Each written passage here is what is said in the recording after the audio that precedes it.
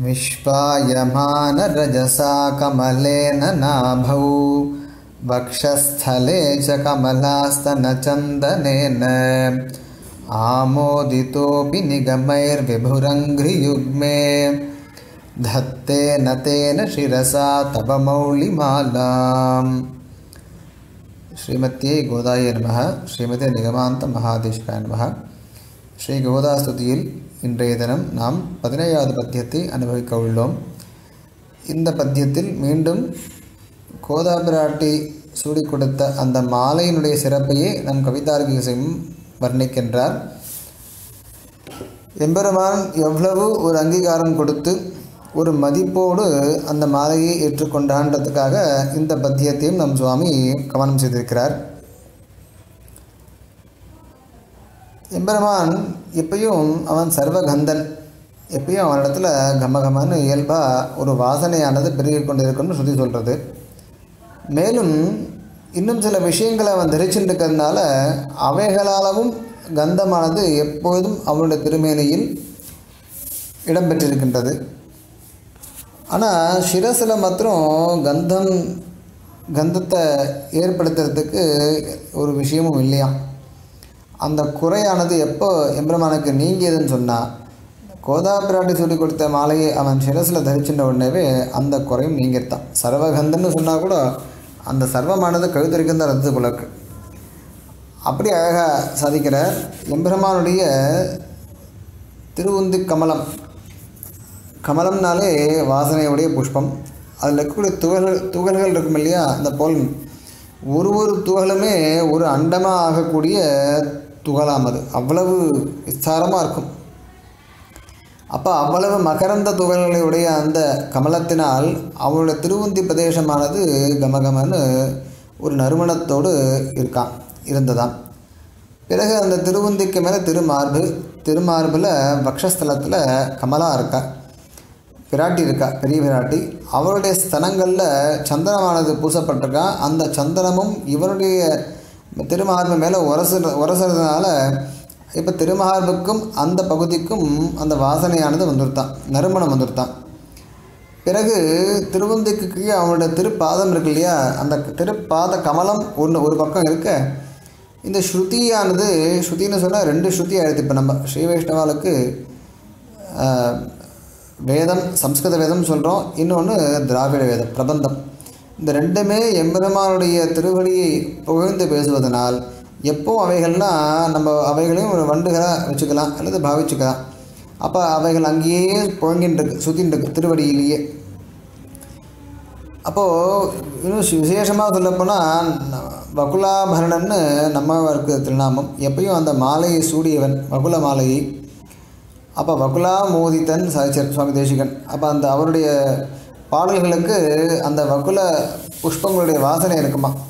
அப்போ 4000த்துக்கு அந்த வாசனையானது பெருகி இப்போ இந்த 4000ம் சம்ஸ்கிருத வேதம் ரெண்டும் திருவடியிலேயே சுற்றி இருக்கிறதுனால அப்போ திருவடி பிரதேசத்துக்கும் முழங்காலெலாம் வச்சுக்கலாம், அங்கேயும் வாசனையானது வந்துருத்தான்.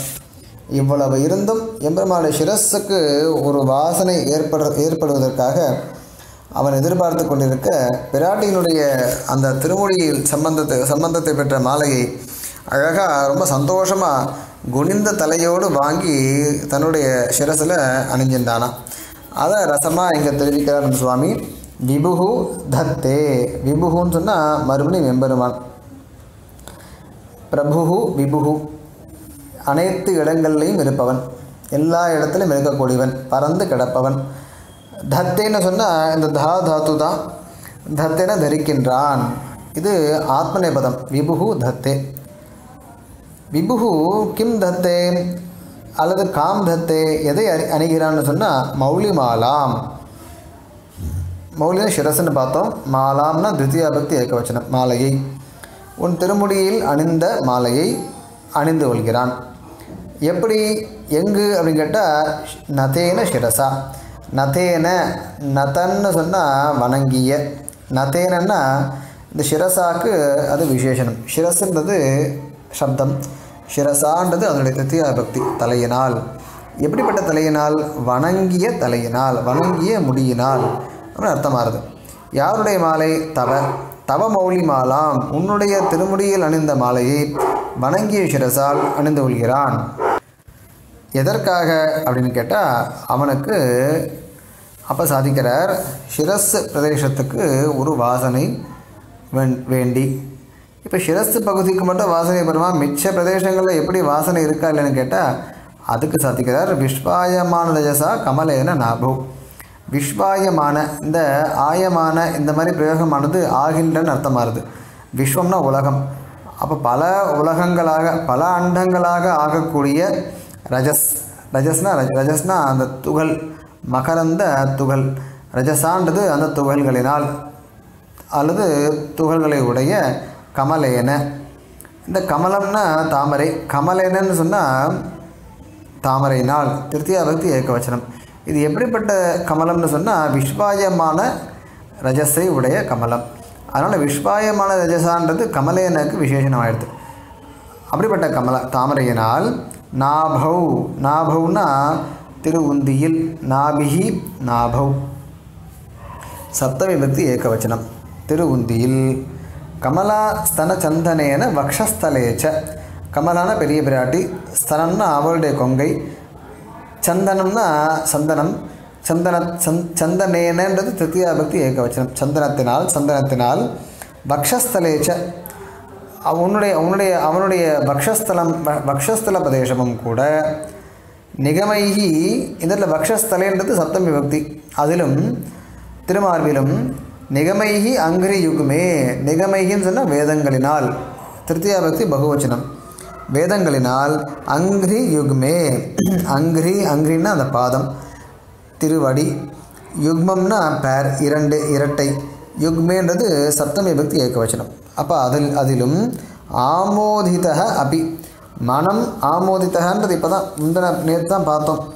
ஆமோதிதாபி இல்லையா, இல்லை 5வது பத்தியத்தில் 15வது பத்தியத்தில் பார்த்தோம். ஆமோதவத்யபி அந்த நறுமணத்தை பெற்றவளாக இருந்தாலும் கூட சொன்னார்.